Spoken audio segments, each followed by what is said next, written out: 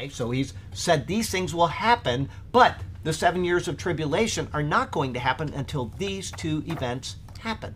The falling away and the man of sin being revealed. Now that's got to be further explained before we get there. We're not there yet. Okay, so don't get confused in your thoughts. And what I probably should do is just read everything together one of these days as a, with the, why am I talking about the prophecy update? I do, like I say, I read the same thing every couple of years just so people get the timing right. But anyway, here Paul speaks of the man of sin. It is a term unique in the New Testament. It is applied to a specific person who will be a man of lawlessness, as the word anomia implies. Negative, nomia, law. Okay, nomos. The word signifies the utter disregard for God's law, his written and living word. That's Helps Word Studies definition. To further describe him, Paul calls him the son of perdition. This is a term used only one other time in the Bible. Anybody know who that is? Son of perdition. There's 2 times it's used. Judas. Very good. 2 points for you today. In John 17:12, we're speaking of Judas who betrayed Jesus. So you got 2 sons of perdition.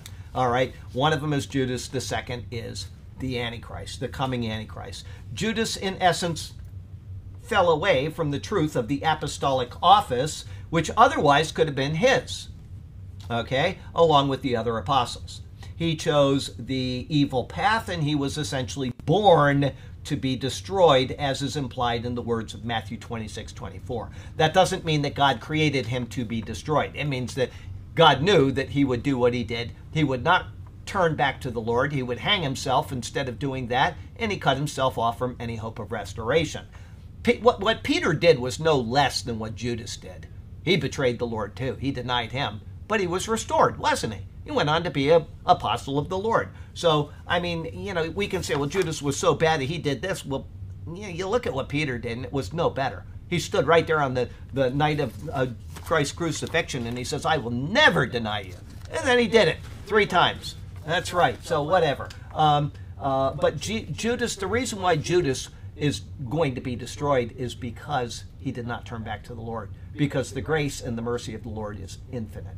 He would have even taken Judas back. But God knew he wouldn't. So he's the son of perdition. Anyway, like Judas, this person will be set on a course which can only lead to ruin. We got 4 minutes, so we got to go quick. The word Paul uses is translated as revealed as apocalypto. It will be as if a covering is pulled away and this person, bent on disregarding God's law, will be unveiled. He is then a counterfeit to Christ, and thus he is known as the Antichrist. Thank you. Point for you.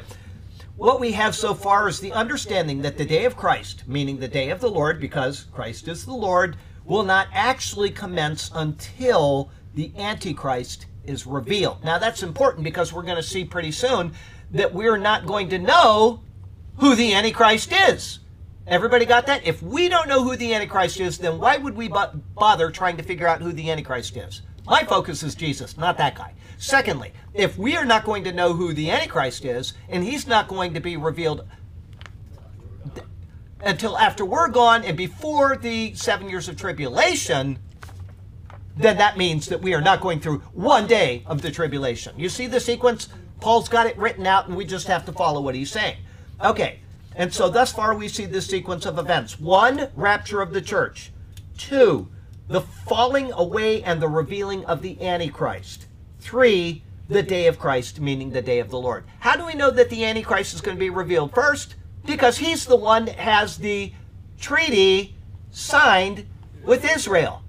You can't sign a treaty if you aren't revealed as the person who's going to sign the treaty. Everybody see the logic? It's so simple if you take what Paul is saying and put it in proper order. This is syllogistic thinking, by the way. Life application.